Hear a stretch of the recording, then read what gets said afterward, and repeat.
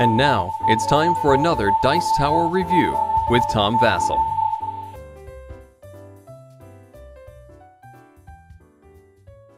There are dexterity games where I guess the most famous would be Jenga, where you try to pull the piece out without the whole tower collapsing. And there's a lot of dexterity games. But very rarely is a dexterity game mixed with a strategic level. Yeah, there's some strategy, pull this piece here, pull this piece. But can we add more strategy to that? Well, that's what Cornerstone tries to do. Now, if you look here, you'll see that Cornerstone is a big box. Now, normally when I say that these boxes are this big, they're usually oversized. They don't need to be this big. Is Cornerstone the same way? Well, let's look inside and find out. All right, here's the box of Cornerstone, and as we take off the lid, we can see inside are 4 big bags and 1 small bag. Each of these big bags is full of a pile of wooden pieces. Very good wooden pieces. They're high quality, and they're very, very light, easy to move around. They're formed into a checkerboard pattern of a neutral color and the color of that piece. As you can see, each of the bags has the same thing. So we basically have 4 different colors: red, green, black, and what is this elusive 4th color? Blue. But that's not all that's included with the game, this huge pile of blocks. But we also have a smaller bag, and in that bag comes a neutral colored piece, 2 dice, and a bunch of small wooden people who, for the sake of this review, we're going to call these meeples. This is how the game looks when you start. You use the neutral piece. The meeples are preparing to make their vicious climb to the top. One player starts the game, and he takes a pair of dice. He rolls those dice, and he looks at the numbers rolled. For example, here he rolls a 4 or 5. This player is going to take a level 4 piece or a level 5 piece and build with it. Now, some of the pieces, it doesn't matter really, but for example, the level 5 piece, you have 2 different versions that you can use, and you can use either one.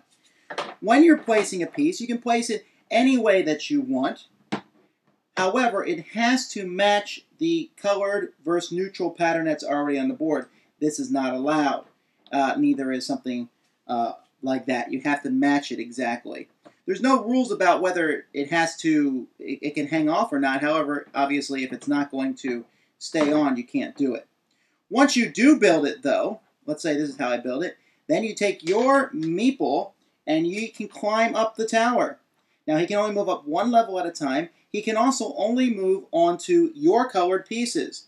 So later on in the game, let's say this piece is like this. The black piece can't move up. He can move up here, but he cannot move there.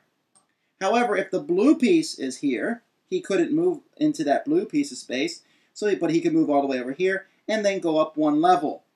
Now, there is the possibility as the game progresses and as more pieces are added that you're going to run into problems where your meeple can't move. Then you have to go back to the bottom and start over again.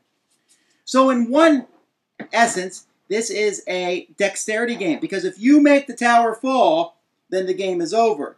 But at the same time, you're trying to find a way to get your piece to the top, maneuvering around other players' colors, and setting pieces up to block theirs. It doesn't necessarily seem like it, but this is a very, very interactive game, because as you're adding pieces to this, you are deliberately trying to stop your opponent's pieces, trying to mess them up, trying to make them go somewhere else. And knowing how to place your pieces in such a way that you're following the rules and helping your own meeple get higher, while at the same time blocking other players, is really interesting. Now, the tower that I'm building here is really nothing like what a tower will look like per se, because I'm just putting pieces down and trying to make sure as I set them down that I'm following the rules. But in essence, you're going to be building, and so you'll see probably 1/4 of the tower will be blue, green, red, and black, with some variations, pieces intruding into the other corners of the tower. But the tower can look really neat, and I would have to zoom farther out once all the pieces are on it. There are a couple more rules to the game. If a player ever rolls doubles, where they roll the same number, then they can choose any piece, not just the numbers that they've rolled.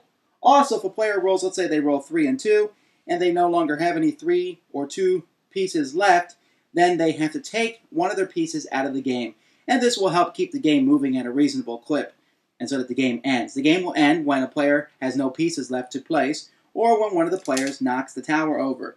In this instance, let's say the tower is knocked over, you can see that the orange meeple here at the top, or the red meeple here at the top, would win. The blue meeple is second place. However, if the red guy is the piece and he's adding one to it, and he's the one who knocks it over, then blue would win. If you knock it over, you cannot win. And I do enjoy that facet of the game. You can even play with some challenging rules or with team play. The challenging rules, I understand that they're there to make things more interesting. That's where you can't put a piece, that you can't take one of your pieces and put it next to a color of another piece. For example, this would be legal, but this would be not because I'm touching their color. That's an interesting way, and I guess if people got more advanced into the game, I'd be more interested in playing that way, but I'm pretty happy with the basic rules as are. Alright, well, that's basically the game in a nutshell, and I'll say right up that I like it. I like dexterity games, but this one is the thinking man's dexterity game. You're still going to have the thrill of watching someone put a piece on and having the whole thing collapse, but at the same time, placing pieces in such a way so that you can maneuver your meeple to the top is a lot of fun. Now, the problem with it being a combination of a dexterity and strategy games means if you don't like one or the other, you may not like the game. If you're just looking for a fun game to put pieces on top of each other, the strategy is going to throw you off, especially if you play with someone who takes a long time to make their turns. And if you're someone who's looking for a strategy game, but you have shaky hands, or you're just not a big fan of dexterity, you're not going to enjoy this. But if you like both, like I do, then this is a good mix between the two. I really find it a lot of fun. It's at its best with 4, although it works well with 2 or 3. And just figuring out how to put the pieces down, the tower ends up looking different each time, and it looks really good. High quality components, a good rule set. Thumbs up for Cornerstone. Thanks for joining us today. For more written, audio, and video reviews, as well as the #1 board game podcast, check out the website at www.thedicetower.com. Until then, this is Eric Summerer, and you've been watching The Dice Tower.